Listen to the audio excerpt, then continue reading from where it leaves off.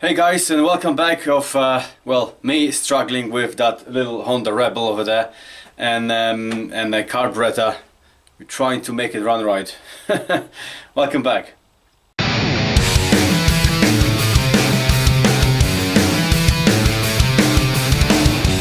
Before we start, however, guys, super thanks all of you for jumping into the comments and trying to throw the suggestions at me of what can be the cause of the problem, what can be causing the issue with the carb for the bike not running properly, well, not revving properly.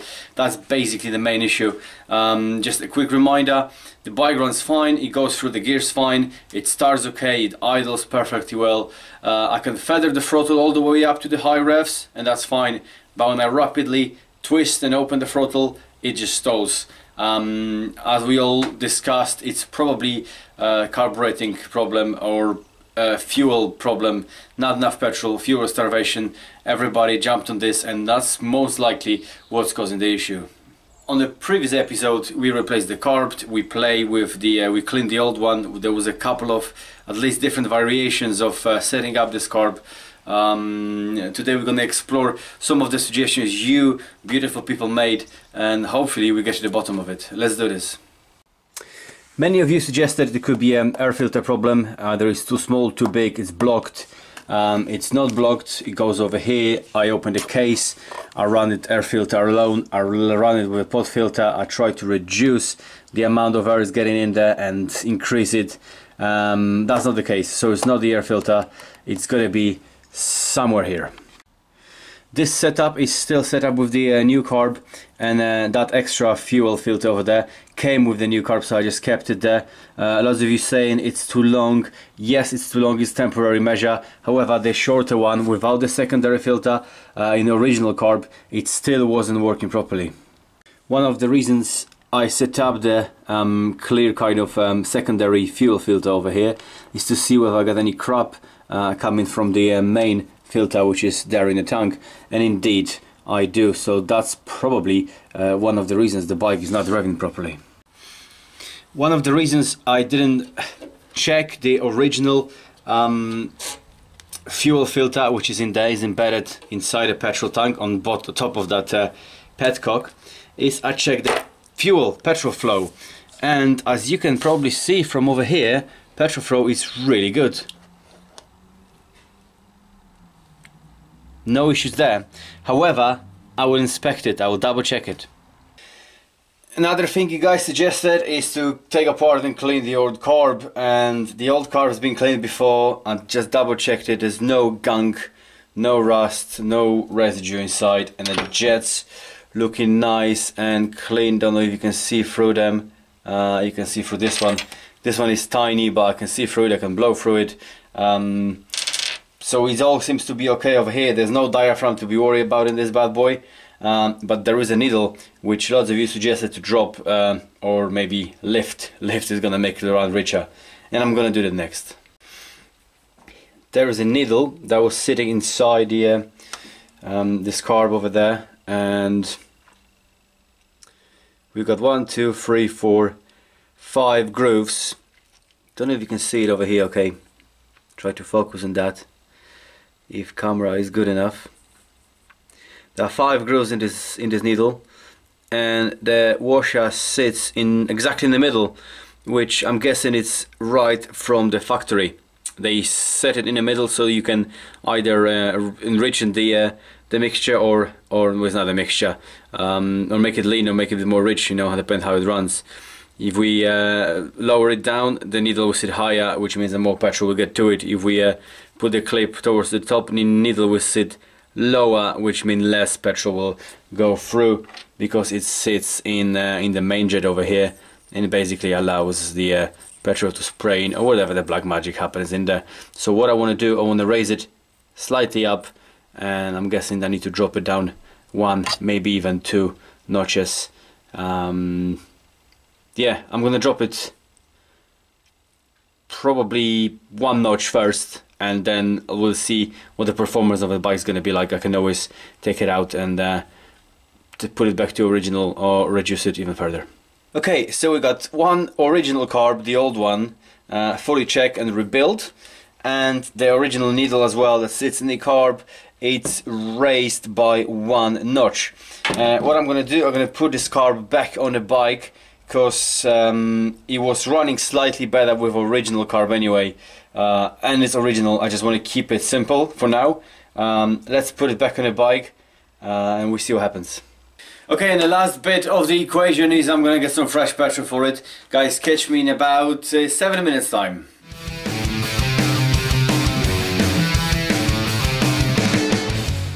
And I'm back, and I got 3.5 liters of fresh, brand new, finest quality Morrison's, no commercial intended petrol. Let's see if it helps. So we're back to the original setup, I mean the original carb with needle raised by 1 notch, make the mixture richer basically, because needle is higher. And we eliminating petrol tank. I got auxiliary petrol tank over here with fresh petrol. Everything is pretty much set up as it was originally, so let's see what happens.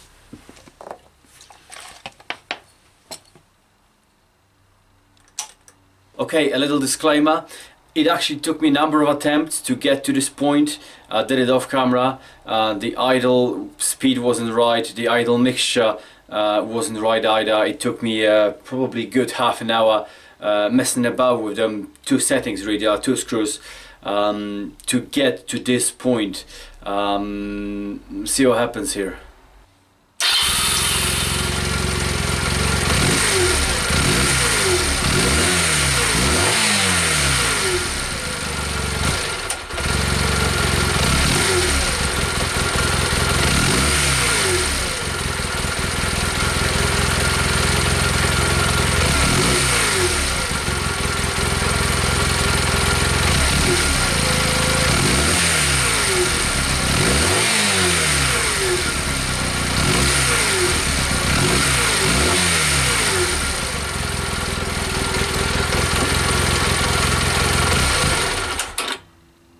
It is much better, it's running much better. It's still, when I yank on the throttle really hard, it hesitates and it just died in the end. However, if I do it just a little bit gently, I don't need to feather it anymore. I do it gently and it kind of hesitates and it goes to the full throttle. It's freezing cold outside, it's really late. I'm not going to take it for a test ride just yet. If I warm up the engine properly and it's running still kind of hesitating, I'm gonna raise the needle 1 more notch, the last one, put it on the final one to make it the richest possible in this carb setup, and then we take it from there. But before I do so, I want to take it properly, warm it up, take it for at least 10 minutes run, stop and go, and have the engine at properly operating temperature, and yeah, I'll be able to take it from there. Hope you can hear me okay. I was brave enough and hooked up the petrol tank to it with the old 4 months old probably, original petrol in it. It's running. It's running okay. Can rev it up just fine. Like this. However, when I yank on the throttle, it's just not quite the same as with the fresh petrol, for obvious reasons I think. Not always though.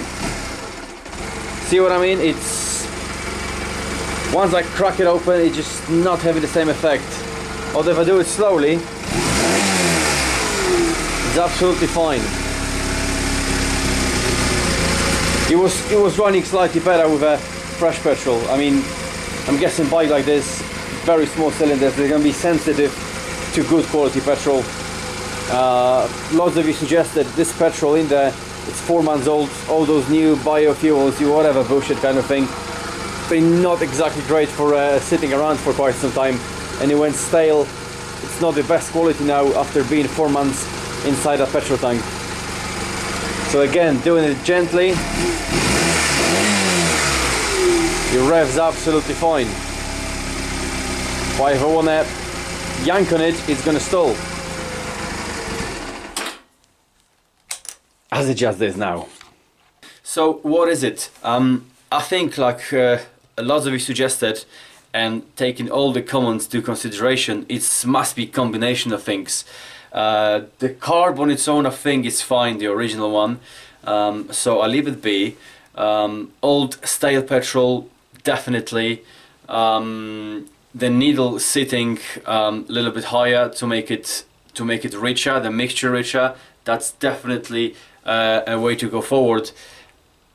I raised it only one notch up, which made a little bit of a difference. I think I will have to do raise it all the way up to enrich the mixture, to give it more petrol, basically, and that should stop that, you know, yanking on the throttle. That should just rev up straight away. At the moment it's dying, like it's starving of petrol.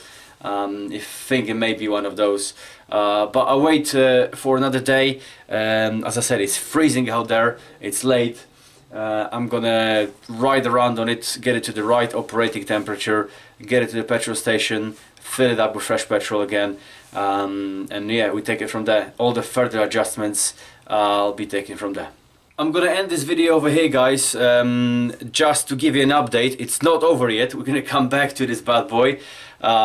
We don't need to have, you know, beginning and end of every video, you know, it's an ongoing process, and I know you're looking forward to it, so I don't want to prolong it any further, because I'm not sure whether tomorrow I'll have time to mess about with it, and then there's the weekend and all that stuff, and from 2 days extending to over a week, and I know you guys waiting for an update, so here it is. We're moving forward. Once again, thank you very much for your input. Hopefully we're on the right path. The next video I'm going to show you what's happening when I fill it up with fresh petrol, get it up and running properly. I'll raise that needle again, see whether that'll make a difference, see whether that's going to improve the ride, and that's about it for today, guys. I spent good 5 hours here today playing about with it. Not a waste of time at all. I love doing these things. I'm sure you've got a man cave like this, a garage that is a time machine. You come in for 5 minutes and all of a sudden it's midnight. Hands up who's been there. Anyway, guys, as always, thank you very much for all your input. You guys have been amazing. Supported me on this little thing over there. I hope this video helps somebody out there with troubleshooting, you know, issues like this. But yet it's not over. We are much better now, but it's not over yet. We're coming back in hopefully part 3 very, very soon. So I'll show you whether these adjustments taking effect in the real world and real riding situations or not. But until then, guys, thank you very much for watching. As always, rock hard, have a bee, and we see you very soon.